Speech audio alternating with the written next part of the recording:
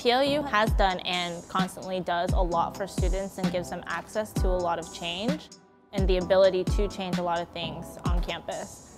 I learned more about myself in the last 4 years than I ever have in my entire life.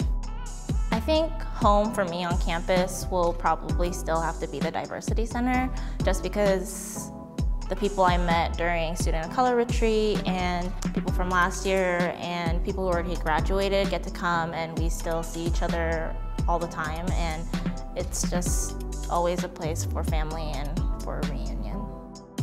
I decided to go into the Master's of Education program. I've been knowing I wanted to do it since my first year at PLU because I know I wanted to be a teacher. So now that I've gotten accepted and I have a scholarship and all of that's laid out for me, I believe that's the best track for me, and that's what I'm going to be doing.